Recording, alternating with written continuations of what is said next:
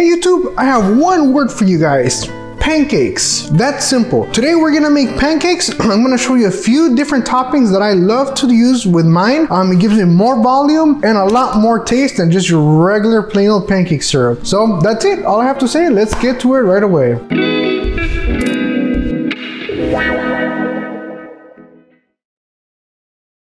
These are the ingredients that we will be using for the pancakes, and as usual, all the ingredients will be in the description. But we have our almond milk, egg whites, fat-free Greek yogurt, regular all-purpose flour. We have some vanilla, baking powder, and Splenda. And the vanilla and Splenda are totally optional. I just like my pancakes to be a little bit sweet. Okay, so I have everything weighed out now. Here I have all-purpose flour, baking powder, and I also have my Splenda. Like I said, the Splenda is optional, but I do like a little bit of sweetness. Here I have Greek yogurt, I have a little bit of almond milk, and also the vanilla extract. And lastly, here we have our egg whites. So now we're gonna get to whipping the egg whites.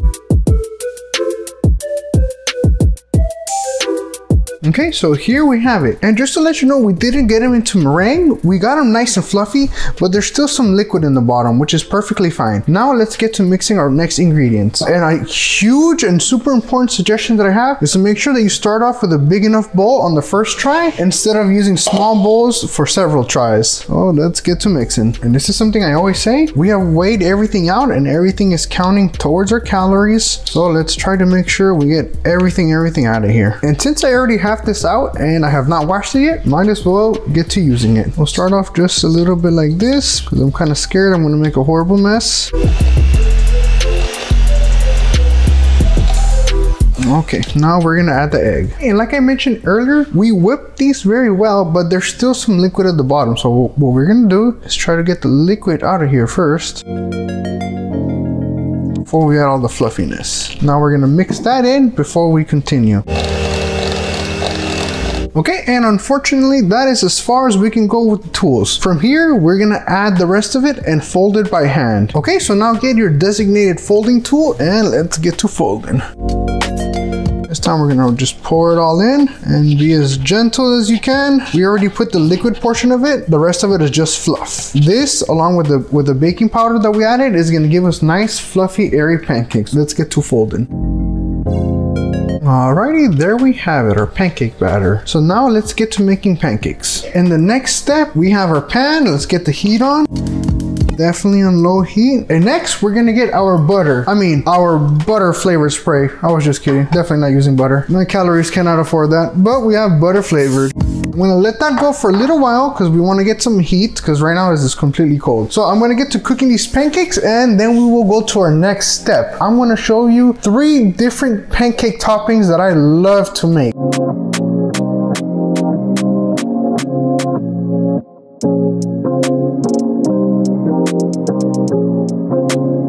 Okay, here we go. This is the very last one. And in my opinion, this is the one that came out the most beautiful. Look at that. Turning off the heat. And there we go. Let's check out what our plate looks like. Okay, have a look. Very nice looking stack. And we have 6 of them. And the reason I have all these plates is because I'm going to use these for separate toppings. Here are the ingredients for our next step. And it's actually 3 different things that we're going to make. That's why it looks like so much. For one of them, we have raspberries and strawberries. We're going to make a strawberry raspberry sauce and finish it with a little drizzle of chocolate syrup. For our second topping, we're gonna do kind of like an apple pie, or apple pie inspired topping. So we got 2 apples, some cinnamon, and we're gonna use this caramel to drizzle it on top at the end. And for the last one, to keep the holiday vibes going, we're gonna do it like a pumpkin pie inspired topping. And then I'm gonna take some Greek yogurt, vanilla, a little bit of almond milk, and I will be using Splenda throughout all of these.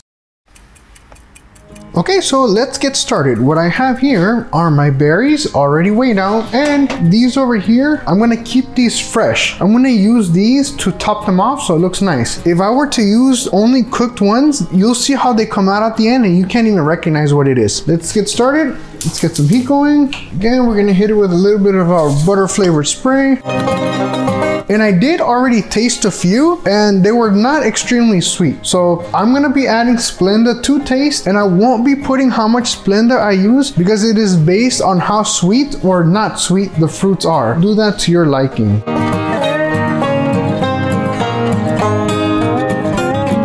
And the only thing I have here on the side is a little bit of water that I'm going to be spooning in as needed. I'm going to start off a little bit of salt. It'll help them release some liquid, and you know, salt is flavor. Even for something sweet, a little salt goes a long way. Alrighty, so I'm going to get to cooking this. Okay, and the sauce is right about done. Time for the last finishing touches. So here we go, and here we go. Let's get a little bit going in here. It's a very small portion, so we don't need that much. But this will brighten it up and give it a beautiful flavor. And the fragrance, can't go wrong with that. Just give it a mix in. And at this point, the heat is off. I had already seasoned it to my liking. And as you can see, I've been smashing the fruit, so you can't even tell what kind of fruits we started with. That's why, like I said earlier, I kept some of them raw so we could put them in and you could see what it is. And lastly, take our paring knife and just a few drops, that's it. Alrighty, our first sauce is done. Okay, let's continue with the next sauce. Get our heat going. Like I mentioned earlier, this one is inspired by hot apple pie. I love pies. And again, I kept some of the apples fresh. And here it's just lemon water so they don't go brown on me. And these, I am going to leave them here for a little while so they can get a little browning so they can release their own sugars before I add anything else. Okay, for this one, so far I've only added a pinch of salt. I'm not gonna add any Splenda until they get much softer. But I just wanted to let you know that as I'm going, I'm adding spoonfuls of water. These are just by the eyeball. This is gonna help the apples get soft quicker so they can turn into a nice saucier consistency. And I am gonna let these go until I'm able to easily kind of smash them. Right now they still have their crisp, but we're gonna let these go for a little bit longer. And I'm just gonna continue to add water, let it reduce, add water, let it reduce. And then once I'm able to just smash them up, then I'll taste them and see if I need to add any sugar.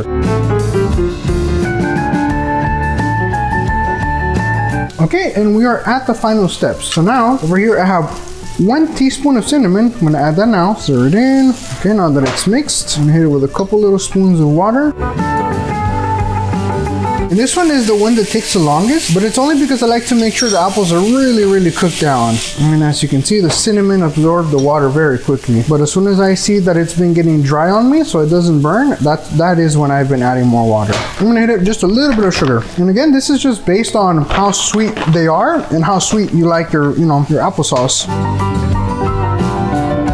As you can see now, it's getting a more saucy consistency. And as you can see, it's not liquidy anymore. Nice consistency. And this sauce is done. So now let's move on to the very last one.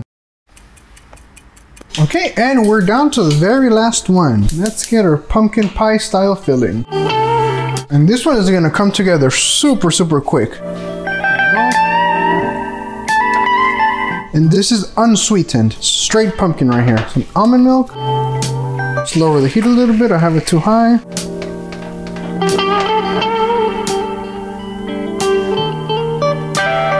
As we did for all of them, a little bit of salt. And for these, I'm not gonna put any amounts because you'll see it's just a tiny bit. We have nutmeg. These are very strong, so you're gonna wanna go very light on them. We have mace.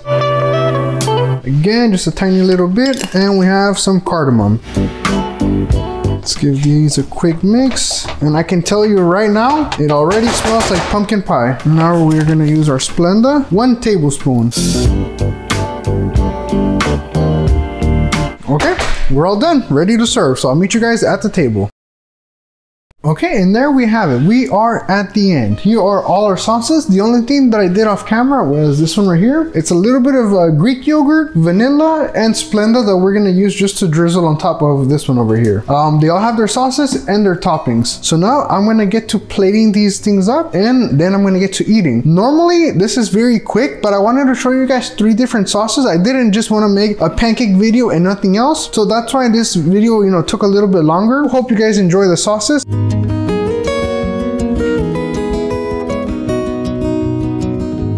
And there we have it. My plating and presentation needs some work without a doubt, but I promise you it tastes really good. Yeah, this one definitely needed a little work on presentation, but like I said, I promise you it's gonna taste amazing. Okay, so now I will see you guys at the table because I am super hungry.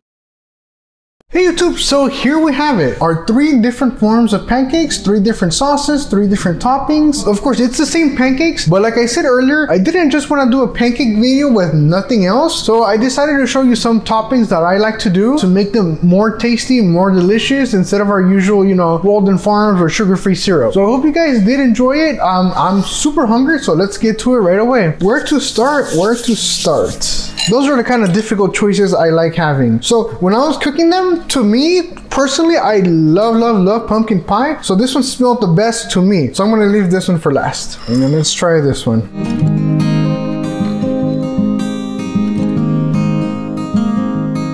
I couldn't quite form an opinion after the first few bites, so it's gotta be sure that I'm sure.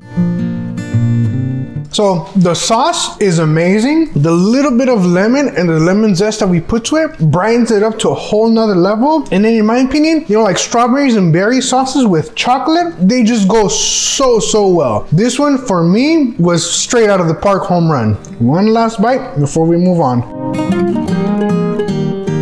And just to let you know, these taste like pancakes. These are pancakes. That's why I went with all-purpose flour. Everyone wants to be using the new fancy flour, coconut flour, this flour, that flour. But we were making pancakes, so I had to go with the good stuff, with the original stuff, and find a way to make them a little less calories, but still taste like pancakes. So now, moving on. Now we're gonna go here. Okay, and we have a special guest. This happens when I'm cooking, and you know it's good when they come out of the room, leave the TV alone to try something out. So let's see what Ashley thinks of this. She already took a bite, so she's going in for the second one. Yeah. Está rico. A la cámara, sí. It's good. Yeah. Sí, está rico. Yeah. Okay. Approved by the tough customers. Okay, so moving on. Let's continue where we were. Next is our apple pie one. Gonna eat a few of these just to make a little room here. Get a fresh apple on the bottom. Here we go. So very good. I mean, simply put, you're eating pancakes with an apple pie on top of them. It does not get any more simple than that. So as far as the sauce, I mean, this is basically apple pie filling on our pancake, but we kept it with Splenda, just fruits, and it ends up being really low calorie. But this is delicious. Like, if you eat any of these, you have absolutely no idea that this is low calorie or even healthy. But now, to the one that I've been waiting for. Like I mentioned earlier, this is just Greek yogurt, a little bit of vanilla, and Splenda. You could definitely use fat-free whipped cream, but I just didn't have any. Oh, and for all of these pancakes, there is topping on top and inside. You can't just put it on top. You have to make sure you get them on both. Let's give it a try. Scrape up some of the sauce. Oh, and I just wanted to show you. I hope it looks good, but it's pancakes. They're fluffy and they're filling at the same time. It's delicious. Since I love pumpkin pie, to me it's not even fair.